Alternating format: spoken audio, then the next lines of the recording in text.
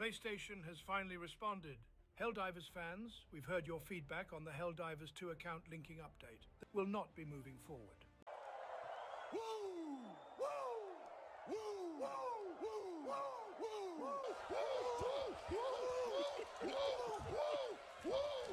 So in recent news of Helldivers 2 kind of drama that's going on right now between Arrowhead Studios CEOs and Sony, and we're kind of just the gamers that are in the middle of it. Sony decided to basically pull back on their statement saying that you need to have PSN network linked to your Steam account in order to play on Helldivers 2. So there was an issue launching Helldivers 2 right out the gate, and the CEO says the issue was the fact that you had to link your PSN accounts to your Steam accounts. I am not blameless in all of this. It was my decision to disable account linking at launch so that players could play the game. They were given 3 months because we had 3 months of no disruptions on the link side of stuff between PSN and Steam. No, we hadn't heard anything about it, neither from Sony or Helldivers CEOs. So then all of a sudden, 3 months later, we have this issue. All new Helldivers 2 players on Steam will be required to connect their Steam account to a PlayStation Network account. So Sony gave them time,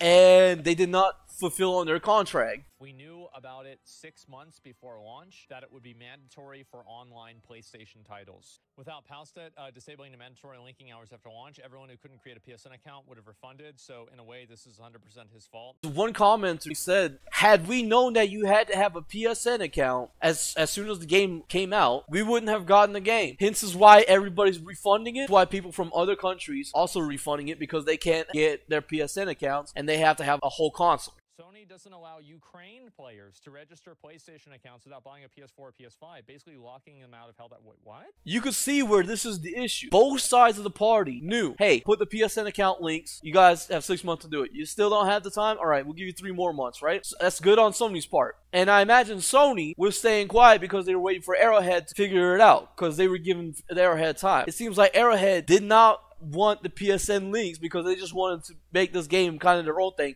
So it seems like they breached contract.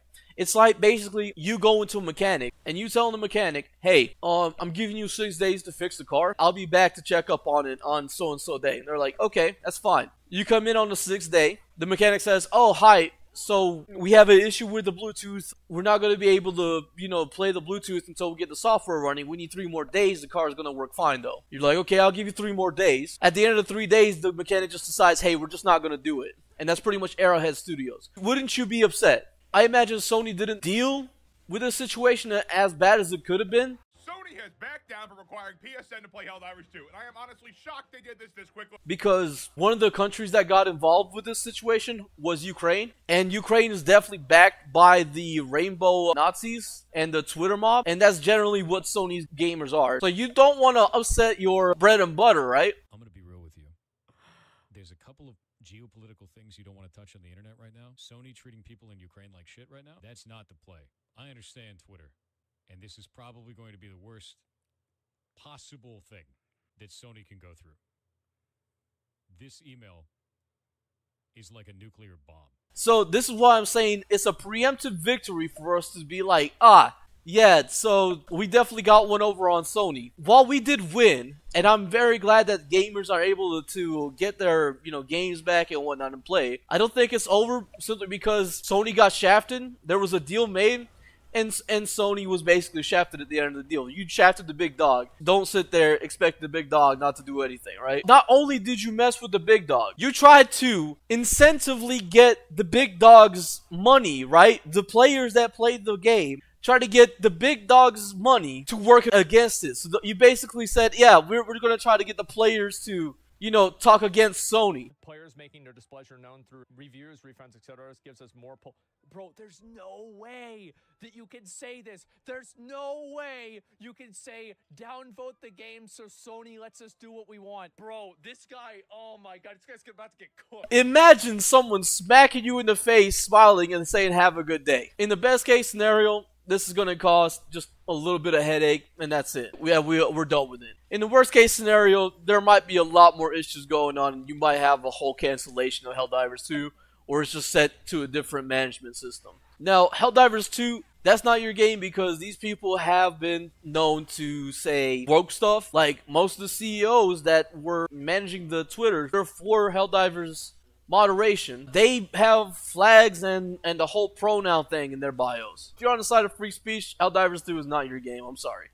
Helldivers community manager, Misty OW, she deleted her account. Oh my God. Every community manager for Helldivers seems to have gone protected. Community managers should not run and hide when their game is in crisis management. Helldivers moderator Purple Squidgen falsely proclaims that I have sexually assaulted many people, falsely claims that I sent people to attack their CMs and their families, currently banning anyone who defends me. Also, I'm not far right, I'm actually off the center.